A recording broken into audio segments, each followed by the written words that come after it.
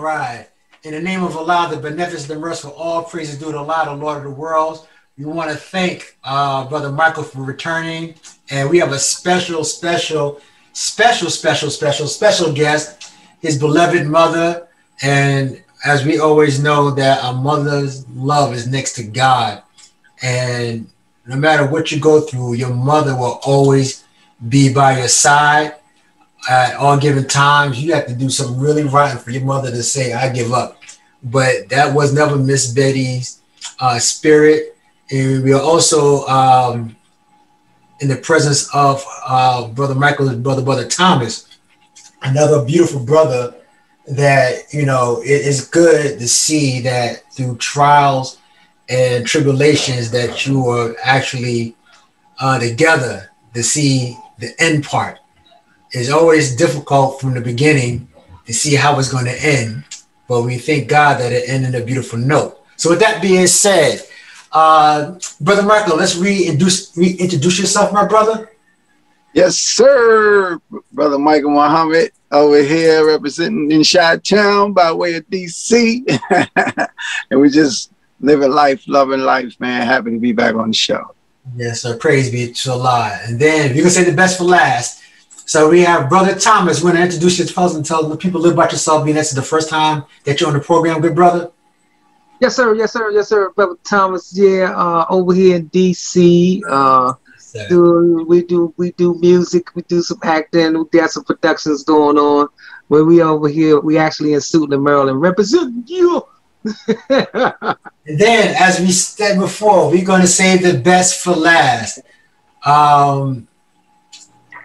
When you say strength, you got to say mom. When you say love, you got to say mom. So I hope I gave her the proper introduction. Miss Betty. Yes. Hey. Yes, ma'am.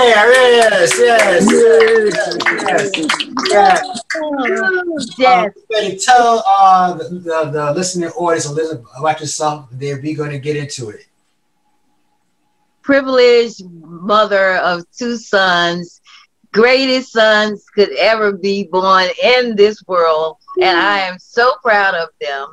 And I thank God, Allah God, for all of his many blessings, and he's done a great job with these two gentlemen.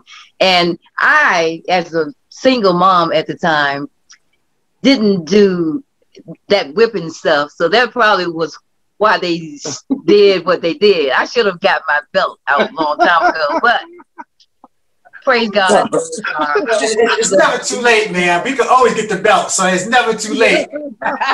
It's never too late. That they turned out to be. I am so proud of them, and I grin from ear to ear, and I'm excited to be on your show because I'm proud of you as well. Oh, praise be to God. Thank you, man. Hold up, brother. Hold up. Man, I done got some woofers. See, I ain't gonna put you out there, man. Go ahead, brother. We can say that for the latest segment of the program. But the reason we have invited Miss Betty on, because we don't get the side of the story of the mothers of what it means to overcome difficulties and challenges, especially when it comes to your children.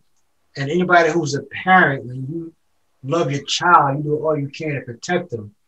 But when that world grabs them, it's always a challenge when you want to put things back in perspective, where your faith is definitely tested when you go through certain trials. So with that being said, when we first talked to Brother Michael, we were speaking about his book, Walking the Road to Recovery.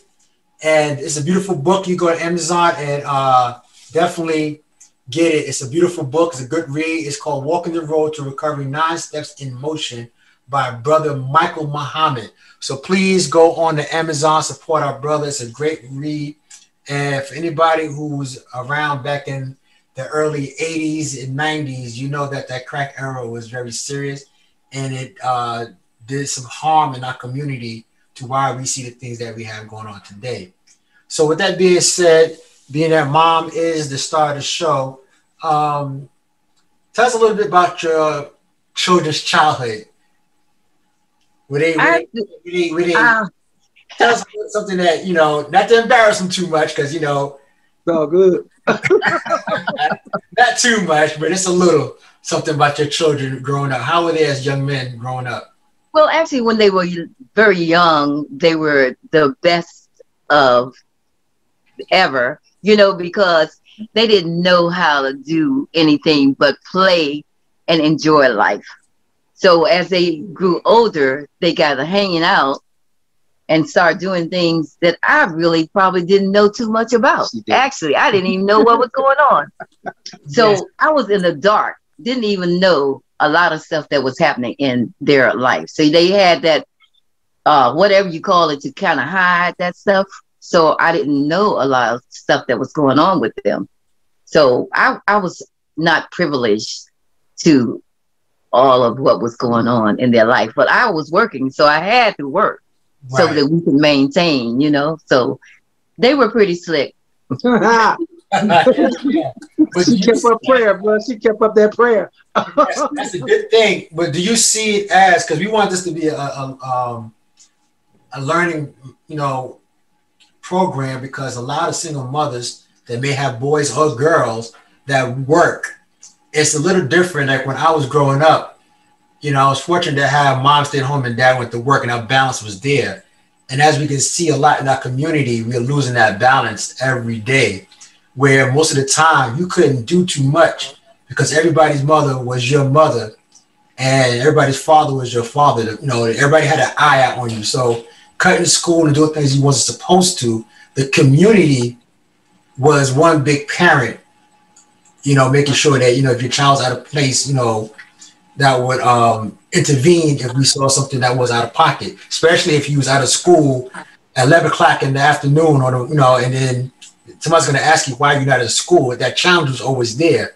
So we want to pray that we get back to that time and era. So with that being said, ma'am, when did you start noticing your children, as you were working, starting to go astray towards the streets? I never saw it. They were slick and cool, and somehow or another, they did what they. Now, one time they were still in my car from the parking stop. Now, it wasn't in the book. Okay, go ahead. I'm sorry. It was Thomas. Thomas was driving. Yeah. Right. Yeah. And I thought after a while, it's like I parked in one place. And then, the car was not there when I got back. And it just happened too regular. And I thought, hold up. So that, when it really dawned on me what was going on, I said, give me the key. I knew they had made a key and was still in the car during the day while I was at work. So that ended some of what was going on. But they kept me in the dark. They were slick. So I didn't know until probably after it was almost over. Thanksgiving dinners 15 years later. That's when she said, when was y'all doing all of that? I remember reading the stories. You said it was Thomas, your brother, saying that, was pretty much the ringleader with you. That's fair to say? Pretty much. Brother Thomas or Brother Michael? I'm going with Michael, but yes, sir. So, brother Thomas, what was it about, because this is, like I said, you're learning, because you had a single mother, did you feel because you didn't have that challenge that it made it more accessible for you to do things that most young people shouldn't be doing? Would it be fair to say? Right. Yeah, absolutely. We did most of what we did while she was at work. We were latchkey kids. And then we did other things that we did while she was asleep. So mom worked so hard to make sure that we had everything that we needed. We never wanted for anything. We always had food, shelter, clothes.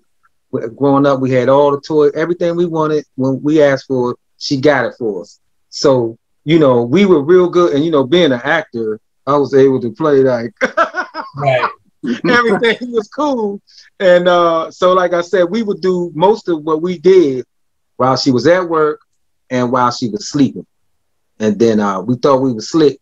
And then she realized she put the we were putting the car in a different parking space. She said, "Wait a minute, these jokers moving the car." Hey, well, I gotta tell you, well, one time, bro, we stayed out longer than we were supposed to stay out in our preteen. I guess we were like 13 and 12, and Mom was right behind the door, bro.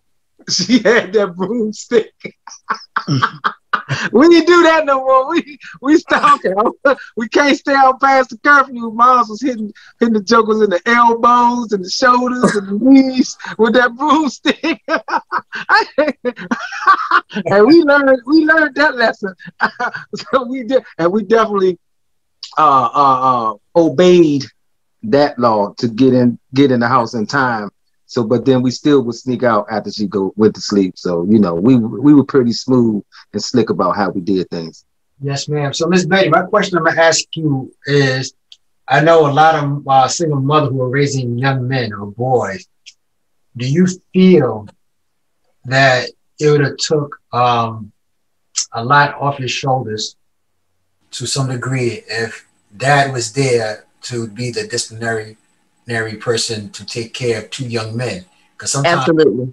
fathers approach things a lot different than mothers. And I know for myself, I was scared of my pops. Not in a way where he was abusive, but, you know, he drew the line in the sand. You know, he made sure that, you know, if we didn't make the curfew or we didn't do our chores, the responsibility of what a man is supposed to do, you know, so he made sure that he made a stern presence in me and my brother's life to make sure that, you know, that certain things can't go by and the dangers of being in the streets. You know, he was very stern about that too, about us not being out there. So do you believe that if their father was more in the home, that Absolutely. you probably wouldn't have dealt with the things you dealt? You want to speak on that, man? Absolutely. They probably wouldn't have even thought about doing a lot of the stuff that they did if their father was right there at the same. They wouldn't have even considered doing some of the things that they did. I'm almost sure. So they took advantage of my femininity. You know, Mom, you know, she don't know what's going on. They were pretty slick. I realized that after a while, but see, I got smart too because I started watching different things. So it's like, give me the keys. I mean, they made keys to the car and moved the car while I was at work. I mean, that's really kind of smart. Right. But, you know, eventually I thought to myself, now I know after it happened too many times. So it's like, something is going on here. So I just went home and said, give me the keys. So they look real, you know, like, oh, wow, she figured this thing out. But that stopped some of their mischievous things that they were doing, I'm sure. Yeah, see, sure mom's was she, you know, she was raised in the country, North Carolina, little town called Pelham, North Carolina, right outside of Danville. And her parents, my papa and Big Ma, you know, God-fearing parents. So, I mean, she was raised as a good girl, you know what I'm saying? And so a lot of the stuff that was happening in city life, you know what I'm saying? The Mom presence really wasn't hip to all a man in the home, I mean? a father, what have you. How important do you think that was, that if that element was in your life, how you would have turned out in reference to the things, even ideas of even trying to misbehave in any factor, that how important it was for you to have a father there? Brother Michael? Well, you know, naturally, you know, it's important. You know, it's natural, you know what I mean, for it to be that way, you know. And it's hard to say, you know, it's really hard to say whether it would have turned out different or not, you know what I'm saying? But naturally, you know, you would think that it would, because that's just the natural order of things, you know what I'm saying? And so, but it's hard, you know, it's really hard to really go back and, you know, to go back and say, yeah, if this was that, then that would be this, you know what I'm saying? You know, everything I believe happened, the way it was supposed to happen, but naturally, of course, you know. Yes, Brother Thomas, same question, brother. How would you know, I would say absolutely it would have made a difference. I have two examples. Yes, sir. The first example was for when we were in North Carolina every summer. Moms would send us to North Carolina every summer, and all Big Mom had to do was say, "I'm gonna get you Papa. I'm gonna tell Papa," and hey, that straightened us up quick because we ain't want to see Papa down in North Carolina.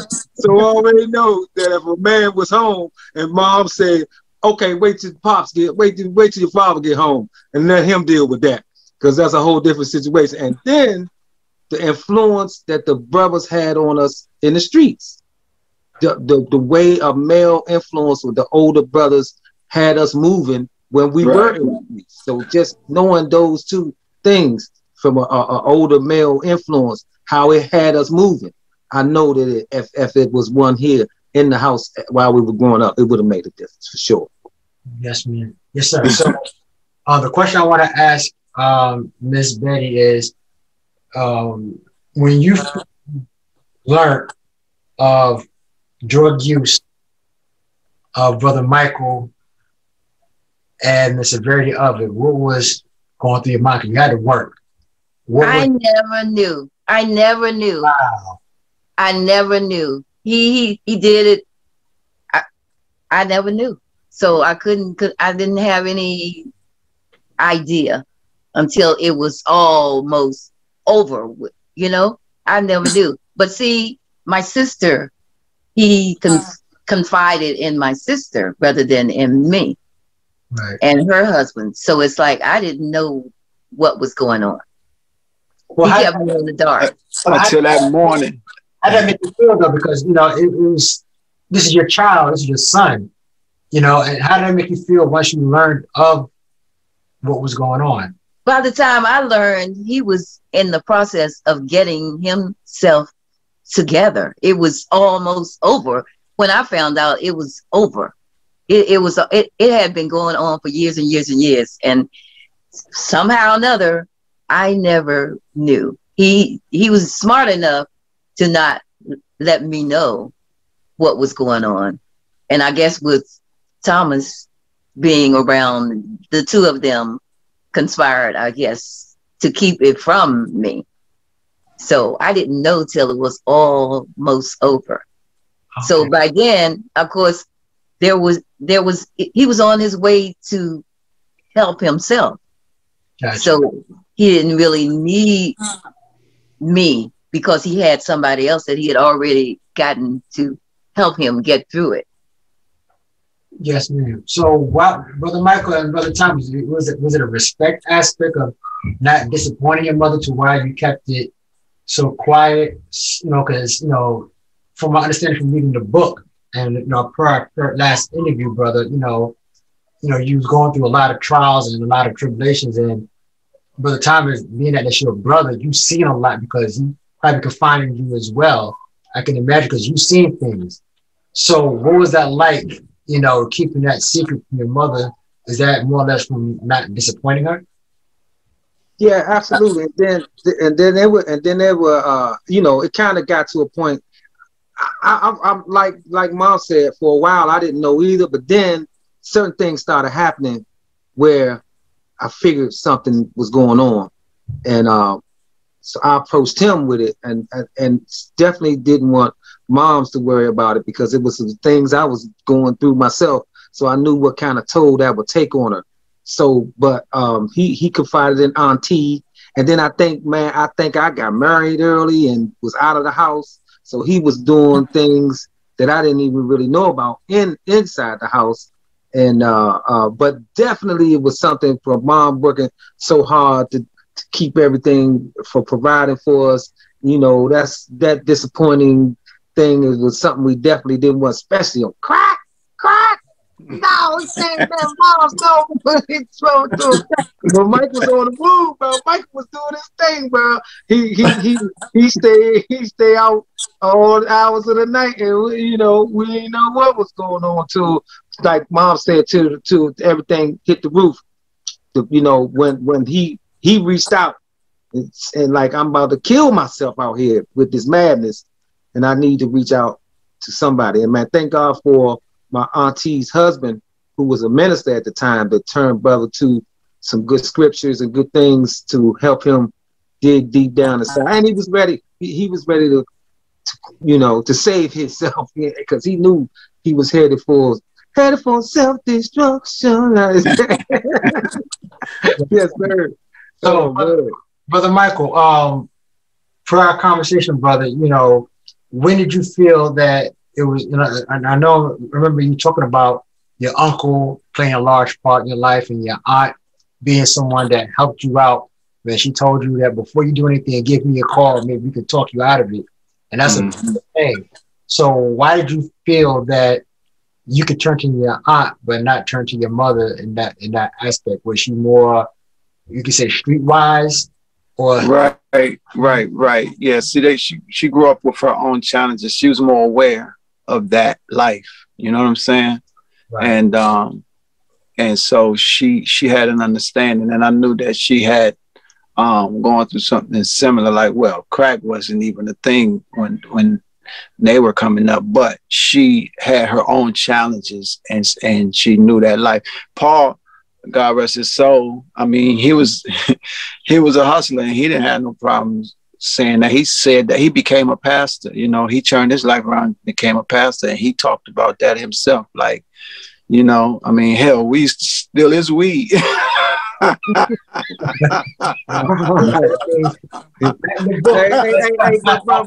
he had a big old stash though. He put a little bit up front so we wouldn't look for the big stash. He said, I know they were stealing this, so I'm gonna put this little stash up front so they wouldn't even look for the big stash. I'm glad that Miss Betty's taking this with a smile. Hey, Mom didn't know what was happening. It's all over now. You know, it's no I understand, but I'm just looking like I'm real protective of what I say around my mother. That's why I'm smiling like this, because you know, they talking like that even there. Hey, we was telling these stories at Thanksgiving dinner. I told you, bro, and she was like, "When was all of this going on?" I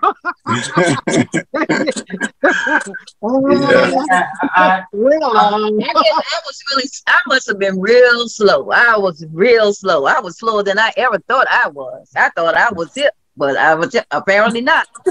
She was fly Betty, you know what I mean? Classy Betty. Now, Mom's worked real hard, man, and that's a whole piece, man. That's the beauty of it is, just like her parents, you know what I'm saying? She was a praying woman, you know, a praying woman. She put her trust in God. To raise two boys, I mean, you have to put your trust in God, you know what I'm saying?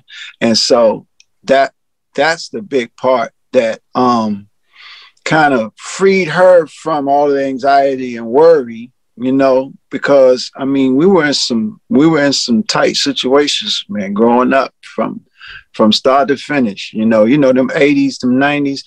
DC was the murder capital when we were doing some of the stuff we were doing, man. So, you know, that would have been a lot of stress and worry, and you know what I'm saying, on Mom. So it was almost like God protected her from even knowing, you know what I'm saying?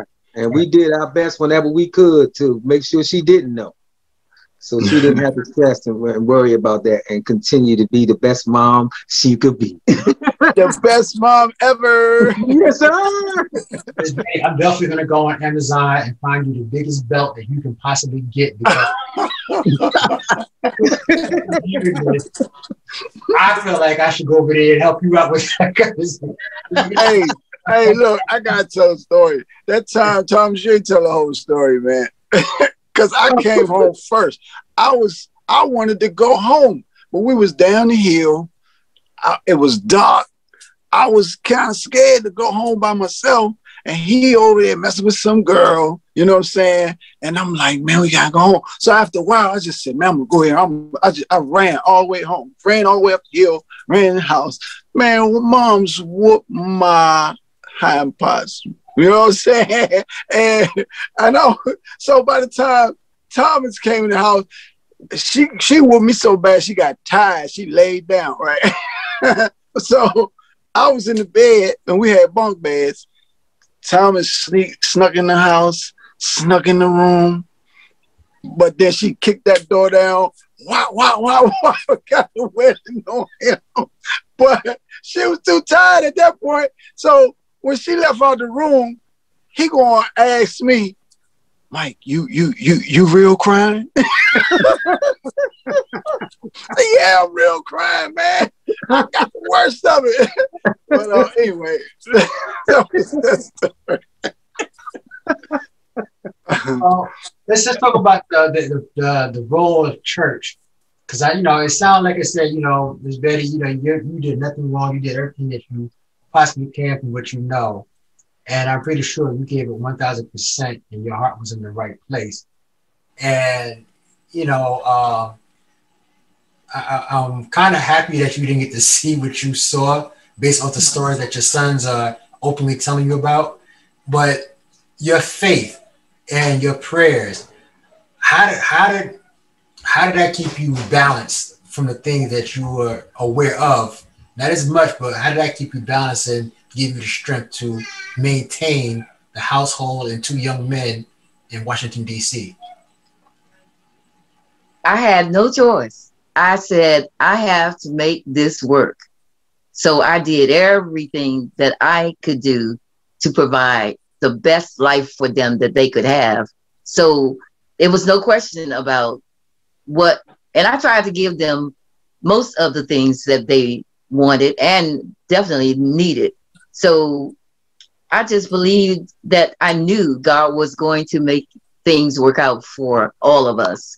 And so I just kept on persevering and believing in what God I knew about the Lord, because like they told you, I grew up in a praying background family. So we always did the right things. So I really, in my other mind, I didn't even believe they were doing all the things that they were doing. But then once I thought about it, we were in the big time DC. So everything's going on there. But I never was tempted to do any of that stuff that was going on out in the world, as you see, because I wasn't used to that. I grew up in a different kind of situation totally than them. Both parents, grands, aunts and uncles, we were a close-knit family and really still are.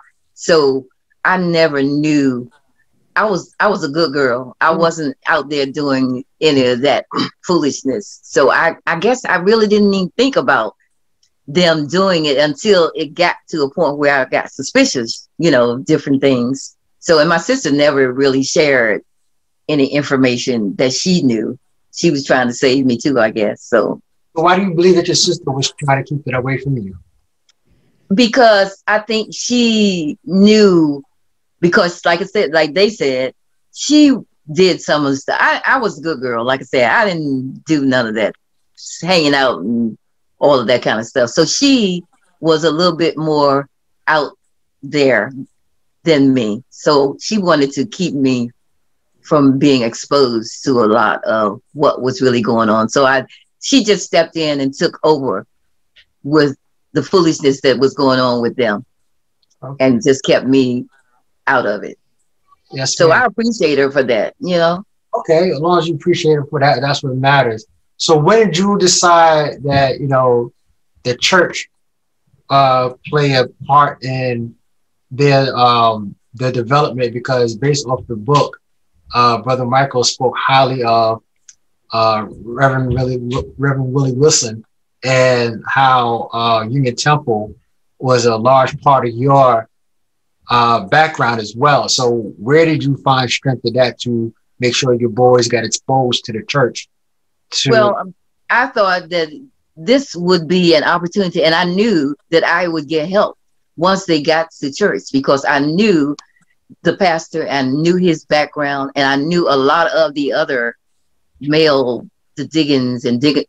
I knew that they would be available to show them the right way to go. All I needed to do was just expose them, get them to going. And then, of course, Michael got into the bass guitar. So that was a help for his whatever. And Thomas can sing a little bit, so they got involved. So that helped. Listen, he can sing a little bit. He thinks he can sing a whole lot. Well, they are good.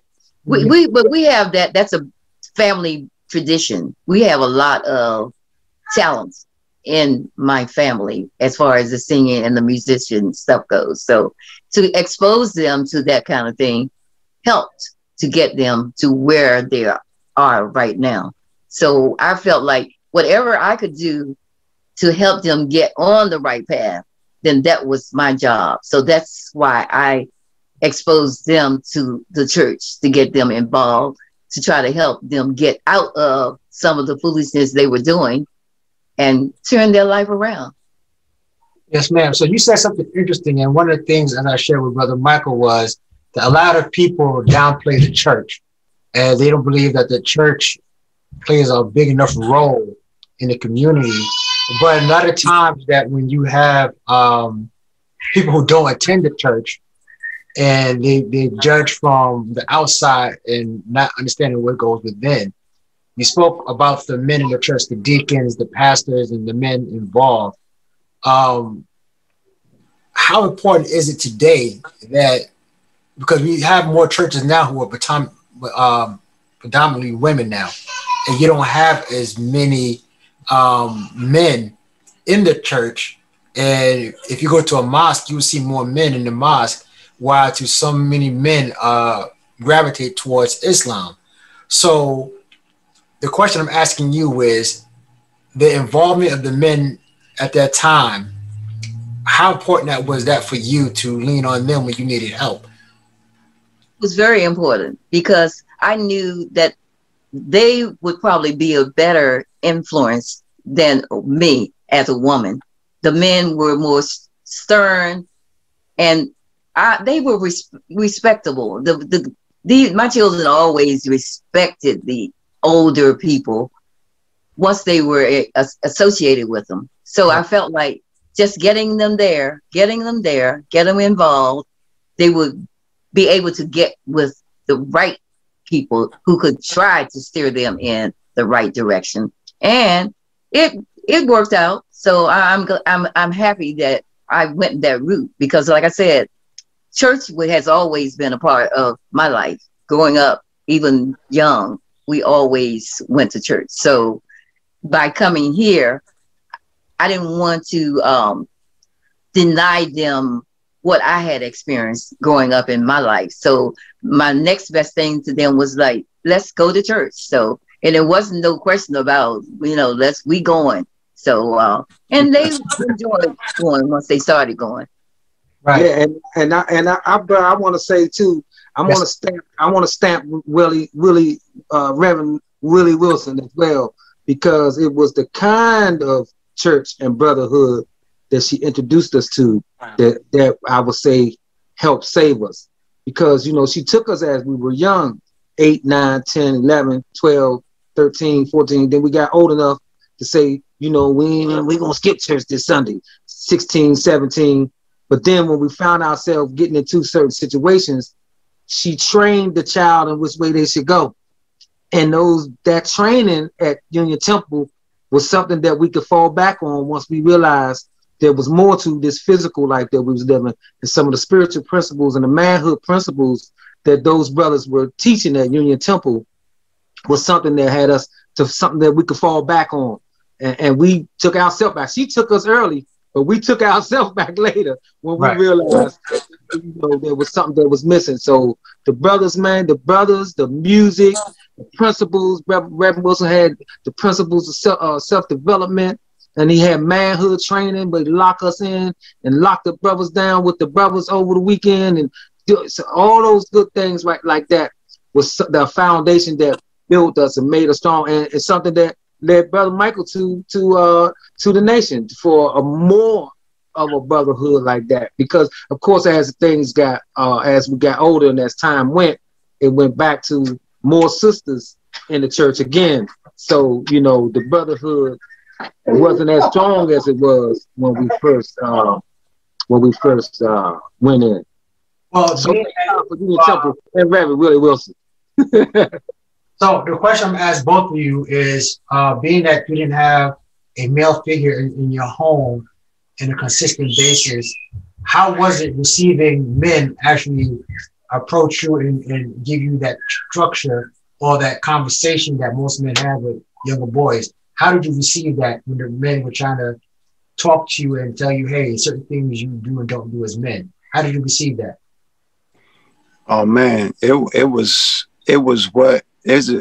actually what we needed. You know what I'm saying? And especially when you have certain type of men, like so many names was popping up in my head as they were talking. Wayne Powell, Deacon Kraft, Deacon Brown, Deacon Jack, you know, and I can go on and on and on. Brother Dennis McCall, Eric Kareem. It was so many brothers who they knew what we were facing, you know, and they knew how to approach us.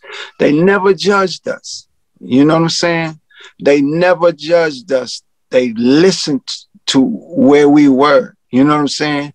And then they knew from that point, you know, how to guide us from the training that they received. You know what I'm saying? So, and they were strong. Wilbur Burgess. I shouldn't start naming names, you know, but these brothers, and these are brothers who have gone through their own challenges, you know, and because of the bond that was established there, and that's one of the principles of self-development. When you have something called the 9 principles of self-development, and the first principle is fellowship. 2 or more people come together with common interest and common goal. The second one is bond. You know what I'm saying? Bond, that which holds the group together. And the spiritual bond is the most important bond. Love, to be able to express oneself totally. Truth, you know, the reality, the way things are, not the way you want to be, not the way they should be. Trust, to have no question about. Commitment, a right to some input, but no question about the final result. Spirit, soul, self. Spirit, that unseen, incorporeal part of us, control the way we act. Soul, that incorporeal part of us, unseen, incorporeal part of us, control the way we feel. And spirit, self, the equal combination of the two. Those principles is what governed the brotherhood and the sisterhood in the church. So you couldn't get out of those principles in any situation that you were involved in. So, and that's what made it tight and close knit. You couldn't wiggle out of those principles, you know. And so it was a powerful thing. Yes, sir. Beautiful, brother. Yes, sir. Spot on. So, Miss Betty, as you've seen the men getting involved in your son's developing the Nation of Islam, you know, Brother Michael gravitated, and I'm sure Brother Thomas saw the value of that. From your perspective, you know, as a woman who been deep in the church, and then actually see your son gravitate towards Islam, and what made him today, what's your feedback on that? I love it. I love Minister Farrakhan. I love him, and the principles that they are teaching, I wouldn't take anything for it. I think it's super. I love the Muslims, as people say, and but I it's no difference. I feel like there's no difference. There's a bond between the two, and we've always accepted them at Union Temple. That's how I first came in contact with Minister Farrakhan at Union Temple, and then the sisters and brothers. We're just one big old family. So I love the relationship. It's godly, as I call it. So I would take nothing for the relationship that Michael has with the now Muslims, and me too. Actually, I got a relationship with them as well. Yes, ma'am. Yes, ma'am. And that's a beautiful thing that you said that, because a lot of times that we have more in common than we have in our differences, and we are more powerful as a unit. And this is where primarily this conversation I wanted to, utilize, because even though Brother Michael and Brother Thomas entered the church, Islam and Christianity took the best part of the men, whether they be part of the church, part of the nation. Mm-hmm. It was men of God, period, that got involved. And I believe that if we can settle our differences of not what we disapprove of or don't agree with, but settle on the best part, we can save more lives. And we can thank God that we have Brother Thomas here. We have Brother Michael here, because even though they were doing things you didn't know about, and we smile about it today, things could have turned for the worse very easily. Absolutely. And no parent wants to bear the idea of not having their children lost to the streets where we're dealing with it every day. So we want to thank God for the men. Exactly. Yes, sir. Church. We want to thank Allah for the Nation of Islam, of us actually seeing our brothers for who they are and saying your relationship with God is a personal relationship. You know, but the common denominator is our unification, and that's key. So I'm happy that this story came out the way it did, that it demonstrates how important the church plays a role in our community. The men play a role in the community as well. So what do you want to see more of? Because times have changed, Ms. Betty. What do you want to see more of when it comes to faith-based organizations who may not be as welcoming and to invite other branches of religion, if I may say, into their space where we can do more good? Because right now, as we speak, there are young men murdering each other. We got missing Black women that haven't been found. Young women are killing each other just as much as the men now these days. So what do you want to see more of as an elder in that community? I would like to see more togetherness between all of the so-called denominations or religious aggregations. We can just be one big family. And I encourage that. I have no problem dealing with anybody's religion, because everybody has a choice to do what it is that they feel they need to do. But I greet them all, because we're all one big family as far as I can. That's the only way that we can make life better for everybody in the world, is for all of us to come together. But we got people out here who are speaking that kind of thing, and I agree with it. So I'm very open to all of the whomever. I mean, can't tell people what your God is like or what my God is like, because actually it's one God. That's all it is. So we might call each other by different names or whatever, but it's all the same. It's the same thing. What we believe, treat everybody right. That's how I feel. Like, no matter who it is, Black, white, yellow, whatever, Muslim, Christian, Jehovah, it doesn't matter. We're all in this thing together. So we need to come together and act like we just different people doing different things. But the main objective is for all of us to come together and do what the Creator would have us do. So that's how I feel about it. And I greet everybody, because I'm not, religion means absolutely nothing when it comes to people. People are people. We're all the same. So, what you believe, I don't have nothing to do with what you believe, but I know there's a higher power for all of us. So that's what we all should think about. But I mean, we can't control people, but that's just my take. And I believe that God is good, and Allah God, whomever you want to call him, Jehovah, whatever his name is, it's all the same. He is working for our good. Yes, ma'am. That's beautiful that you said that. And I want to just ask my brothers that, because of your experience and the things that you've been through, for being in the streets and stuff, what have you. And Brother Michael, I know from what we're part of, what have you, but Brother Thomas, I want to start with you. When you see a young brother in the street, if you're familiar, because a lot of things that I tell our young brothers is, I was once your age, it was never mine. And the things that you're doing, you're just repeating patterns that's going to lead one way. There's no way of changing it. And a lot of our younger people think they're smarter than the circumstances that only leads to one direction. You know what I'm saying? They think they're smarter than the streets.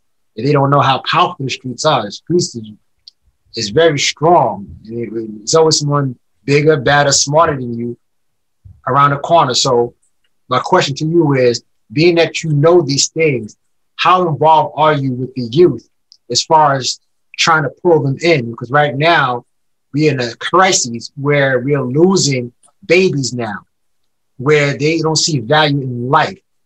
And they may be in the same circumstances you have, because right now there's a mom probably working. She has to work, but back in her mind, she doesn't know where her children are.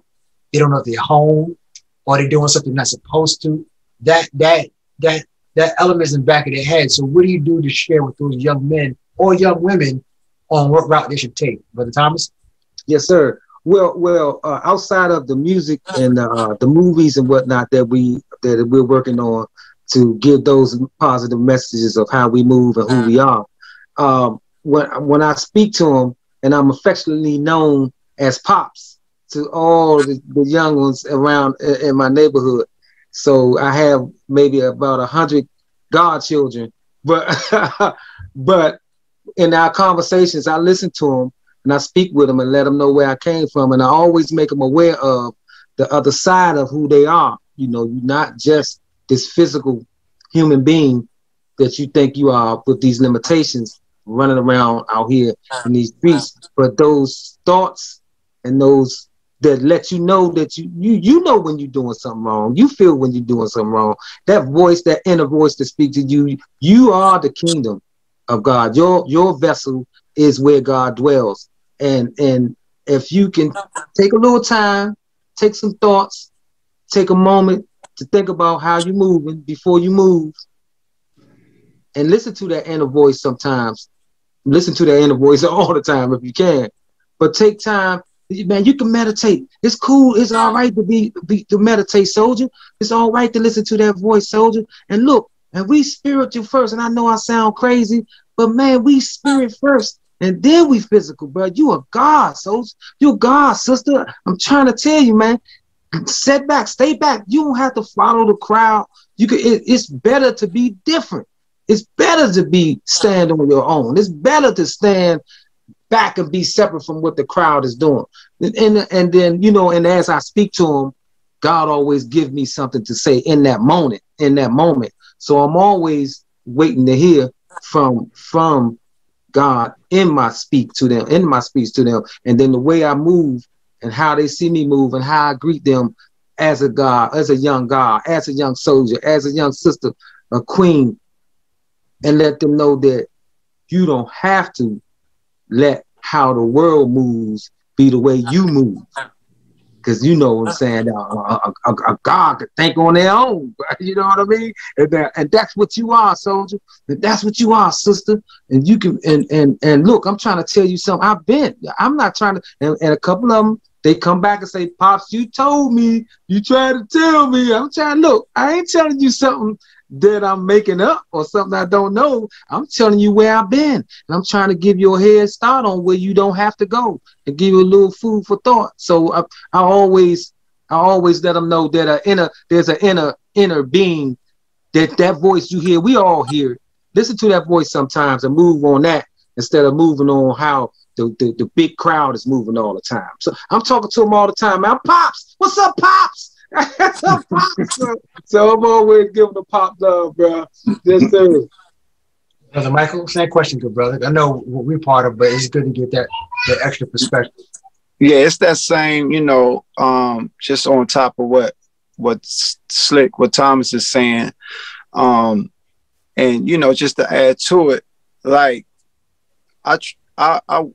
the point I try to make most often is that, you know, it's a mirror reflection. Like when you look at me, you looking in the mirror. You know what I'm saying? Most of what you are doing, you know, it came from the fact that we were doing it first. You know what I'm saying? And so, and it's just over time, it just has gotten worse, but on the principal level, it's the same thing, you know. So I'm responsible for you, you know what I'm saying? And so I approach it in that manner. I'm responsible for you, especially because, you know, Allah blessed me through it, you know, to a degree to where we can get to the other side and then start working on myself on this side and growing on this side. But the point is, you know, you looking at a mirror reflection. And a lot of times you got to open yourself up. And that was the whole point for the book. Like, I want you to know, you're not just talking to somebody, you know, I didn't drop out of heaven. You know what I'm saying? This is some real life stuff that we were blessed to come through. So now, since I'm open, you know what I'm saying? It'll give you more of a willingness to open yourself up. And that's how these youngins roll. Like, they want some real, man. Be real with me. Man, don't give me nothing. Don't give me nothing, man. Saucy and spacey, man. Give me something real. You know what I'm saying? And so that's how, and just being out there, you know, you got, you know, being out there to have to deal with them. You know what I'm saying? Because if we're not out there, then, you know what I'm saying, we part of the problem. Right. Yes, sir. So in closing, we definitely want to thank the family for being on here. And, you know, there's a lot of lessons in everything that's been said, you know, and we want to commend Miss Betty, you know, for not giving up, even though she didn't know a lot of things that went on. But we just want to thank God that it went the way that it did. Yes. That, you know, I'm happy to see that my brother Thomas is able to have his arm around his mother, and brother Michael's able to smile and have a beautiful family and be able to maintain what he does, because, you know, you're here to tell a story or share with the other people your experiences. So hopefully we can save at least one life. Exactly. Somebody just watching this alone, that it can be done. And, you know, for all the single mothers out there, we applaud you for doing what you do. And if you got a young man at home, you know, there are men out there that balance is needed for young boys to be around men. And whether it be Muslim brothers or brothers in the church, there's always a brother out there who cares enough to want to help, who's not after anything physical from you, but he just want to be a good brother, big brother, uncle, or father figure necessary there. And then, you know, you played accordingly. But with that being said, Ms. Betty, you have any closing words or remark that you want to share with the listening audience, ma'am? Well, first you got to be, in your mind, think about what you're seeing, what's going on out here, be more aware or whatever. That's what I learned from the whole thing. Try to be more aware of what's happening around you so that you can help if you need to. But I really thank and praise God for my sons and all of that they went through and all of that they came through and got out of on the good side. And I'm grateful that things worked out the way that they have. And they have both become excellent men, fathers, brothers, and all of the above. And I'm very proud of them. And I'm looking forward to bigger things from them. So they already know this because I've already said it. So we are living this life together, and I appreciate them. And I thank God for them, Allah, God, all of them, because I'm all of them. I'm Christian, Muslim, and all the rest of the religions. Come on, because man. It's all the same. We're all in this thing together. So, and I appreciate you for your time and attention, and for having me on just to say my little piece about what went on in these two guys' life. So I appreciate you as well, because I think a lot of you as well. I think, well, you could be my son, my brother, or whatever too. Yes, ma'am. Yes, ma'am. This is why I appreciate you very much, because as we shared in the beginning of the segment, I'm going to respect you as you are my mother, And that's how you're supposed to carry it. This is why I bit my tongue the way I did when I get frustrated, what have you. So we need that respect of our elders and our mom, because that's how we grew up. You know, they're my brothers, Brother Michael and Brother Thomas. You know what I'm saying? And the key word I said was brother. So if that's your children, then you my mom. You know what I'm saying? Because exactly. And I'm pretty sure my mother would treat them the same way. You know, vice versa. That's where the unit comes in at. So yes, we appreciate you. Right.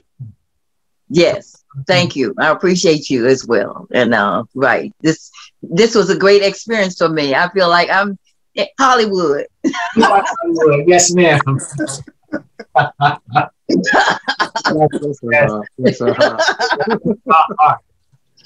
Brother Thomas, closing words, good brother. Oh man, hey, all praise is due to Allah, man, the one God, whoever, however you want to call him, it's only one, bro. And I just wanna say, bro, I appreciate the time as well, and let all the listeners know that you know that we are the kingdom of God. The Spirit of God dwells in us, and we can do all things through the God that strengthens us. And don't limit yourself to physical protoplasm. That you are God and move like that and believe that. And that's how I want to leave it right there. So and Brother Michael, yes, sir, you are the reason why we're here, because you wrote a beautiful book. And once again, if you have not gotten this book, is the Walking the Road to Recovery, 9 Steps in Motion by Brother Michael Muhammad. A beautiful read. You can get it on Amazon, and I definitely highly recommend it. You know, brother put a lot of his heart into this, and you want to give his as much support as possible. So, Brother Michael, closing words, good brother. Yes, sir. First of all, I want to thank you again for having us on, and these two right here is, I'm gonna try to do this without being emotional, right? Because you know I'm almost 700 miles away now, you know what I'm saying? But these are two of my heroes, you know. My brother been my big brother. He been the man figure in my life, you know, even though we're a year apart, you know what I'm saying? But he's always been there as a protector, you know what I'm saying, as a guide, as a strength for me, you know what I'm saying? So I appreciate being on here with him. And then, of course, my mother, you know what I'm saying? That's like, man, the world, I owe the world to my mother, you know what I'm saying? Just for being the person that she is. Like you said on the beginning, like a mother's love is next to God's love, man. And so I'm grateful, because I get on here a lot and I do a lot of different things because I'm promoting this and promoting that or what have you. But to be on with these two is like the greatest honor, you know what I'm saying? And so I appreciate you for that. Praise be to God. I want to thank all the family for actually participating and actually opening up so we can learn from things that you've gone through. And it was definitely an honor and a privilege to have Ms. Betty on, Brother Thomas and Brother Michael, as always. And that's the nature of this program that we're doing, is to share stories that don't get out as they should. You know what I'm saying? So we can learn from one another and use this platform called the internet for good. It doesn't have to be used in a global way. It can be used for learning and healing in the same token. So thank you for being a teacher tonight, of teaching us on how to deal with certain circumstances. And I pray that whoever listens and learns and takes something from it, that, you know, we can be of great service. So Brother LeVon X Reporting, thank you for being part of the program. Inshallah, to the next time we see you again, please be blessed. Thank you, family. Thank you. Good night. Praise Allah.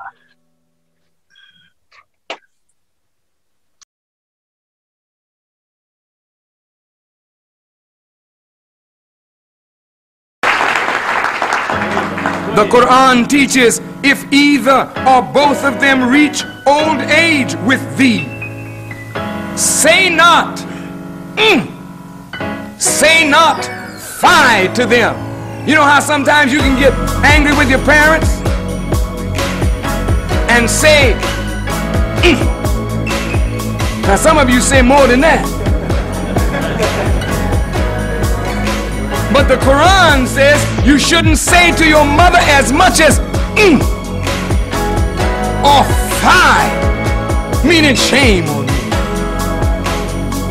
It says speak to them a generous word and lower to them the wing out of humility and out of mercy.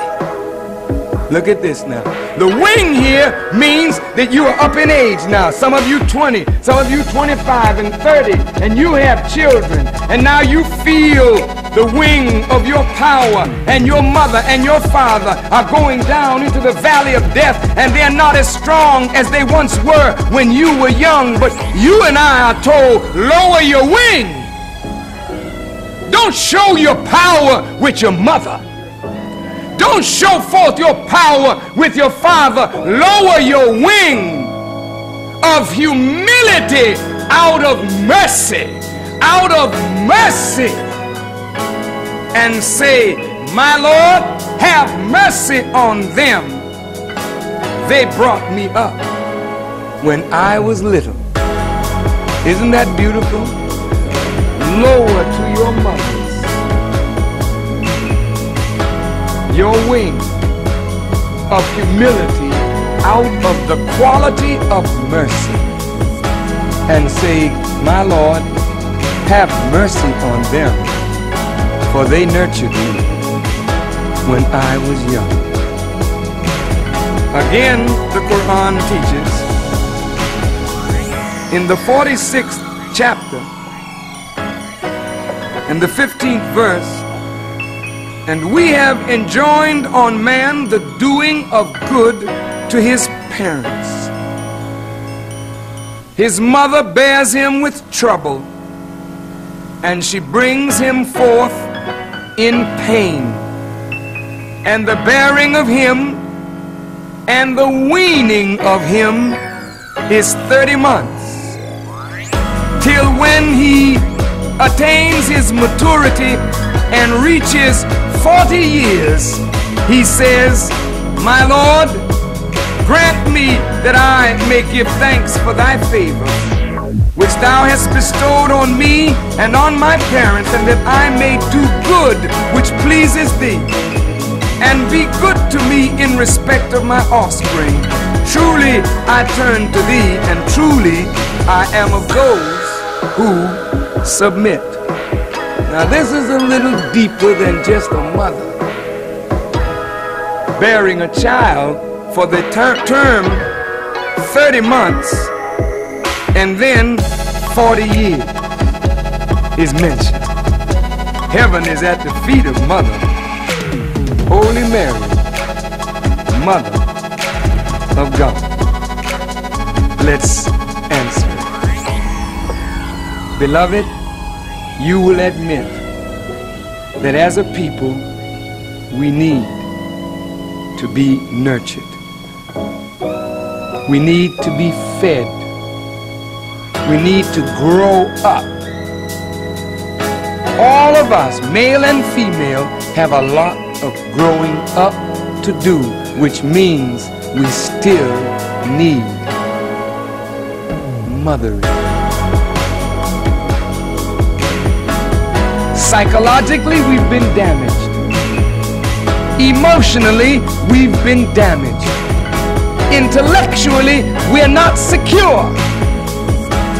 And economically, we still are like children, depending on white people to do for us that which, if we were properly nurtured, we could say to them, thank you for whatever you have done. Now we'll go for ourselves.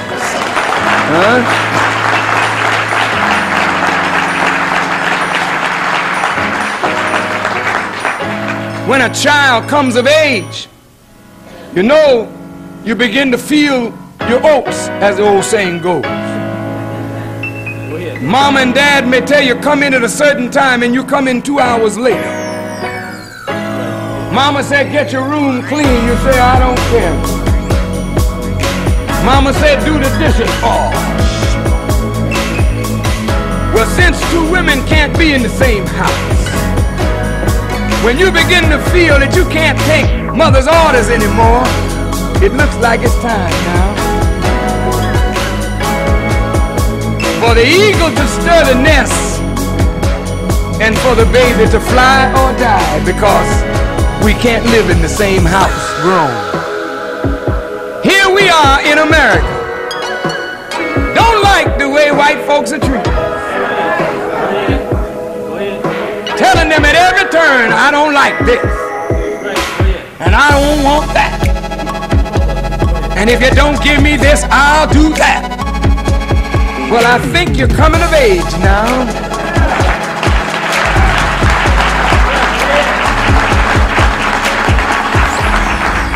And if you're coming of age and you're beginning to feel that you want to stretch out, you can't stretch out in the white man's house unless you take his house over and make it your house. And if you can't take his house over and make it your house, and he's not going to let you come in and make it your house, then it's time, I guess, to seek a house of our own. We need a mother.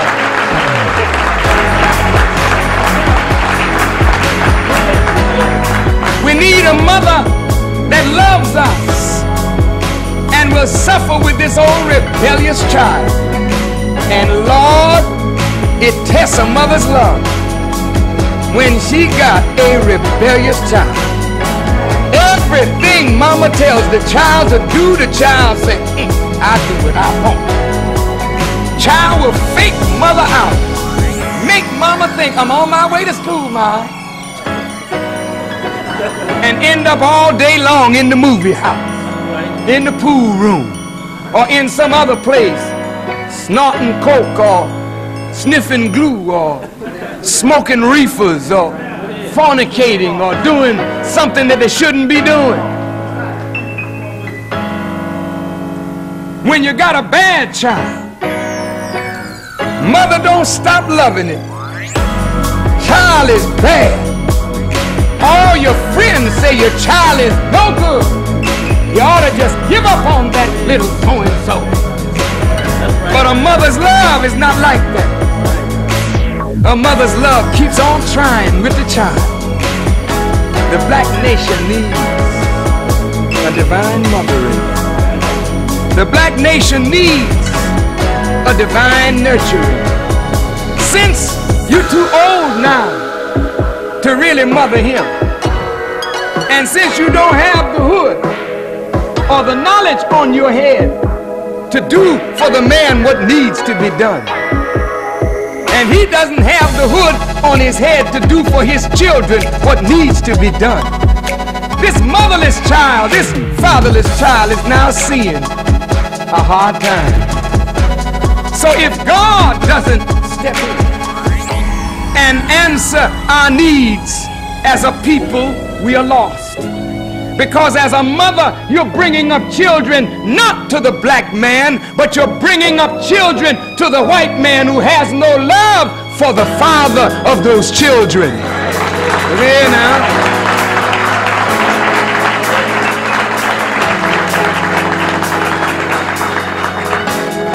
You're bringing up children with the conqueror's ideas. You're bringing up children to salute the conqueror's flag, to fight for the conqueror's freedom, while we as men have not yet enjoyed the freedom that America claims to give her citizens. Am I right? You become a great musician, you never get the recognition they get. We are trained to love them. We are trained to give everything to the conqueror and nothing to ourselves. You did this unwittingly because you are a conquered woman that don't have a man. You are a subjected black woman that don't have a strong black man who can break the chains of the conqueror and say, I am your man.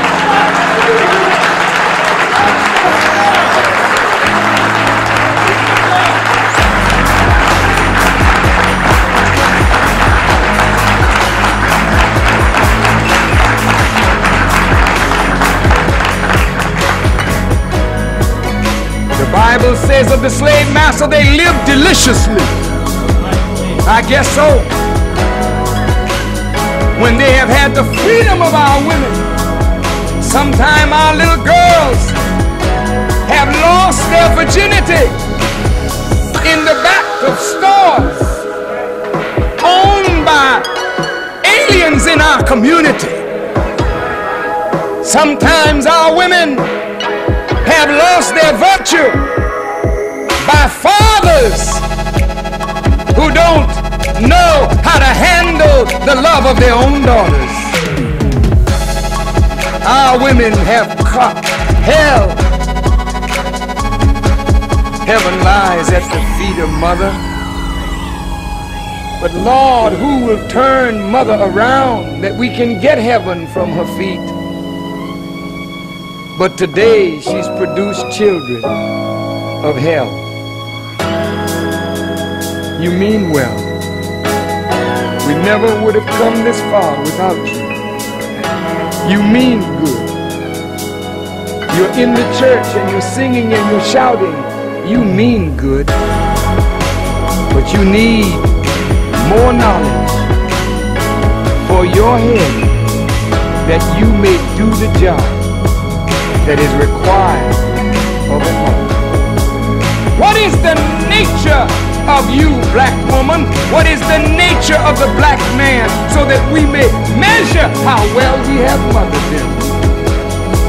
This Quran teaches us that Allah has created us in His nature, and it is the nature in which He has created man. If the nature of man is the nature of God,